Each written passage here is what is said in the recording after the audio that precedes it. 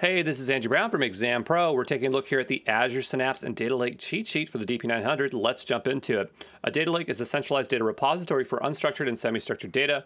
A data lake is intended to store vast amounts of data. Data lakes generally use objects, blobs, or files as its storage medium. For the Azure Data Lake Storage Generation 2, this is an Azure blob storage, which has been extended to support big data analytics workloads. It does this via its hierarchical namespace, and what the hierarchical namespace gives you is ACLs, throttle management, performance optimizers. You can access your data lake via the WASB protocol, blob, or ABFS, which is a file system protocol.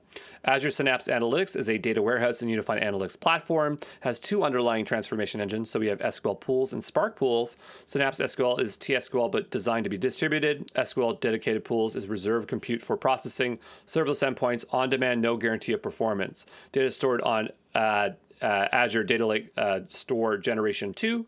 Operations are performed within the Azure Synapse Studio.